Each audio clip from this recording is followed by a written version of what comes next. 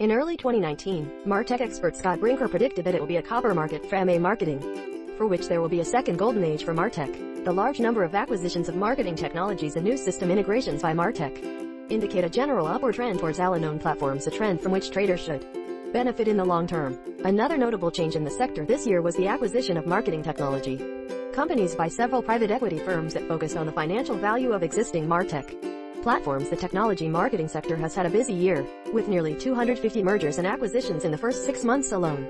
Several Martech platforms have expanded their core offering by partnering with compatible solution providers, integrating dashboards to improve their data capabilities, and adding native links to eliminate friction for marketers and advertisers. Amy Gessenwes is editor-in-chief of Third Door Media. She brings the latest news and updates from marketing land, search engine land, and Martech today. Software companies are not the only ones involved in Martech's mergers and acquisitions activities.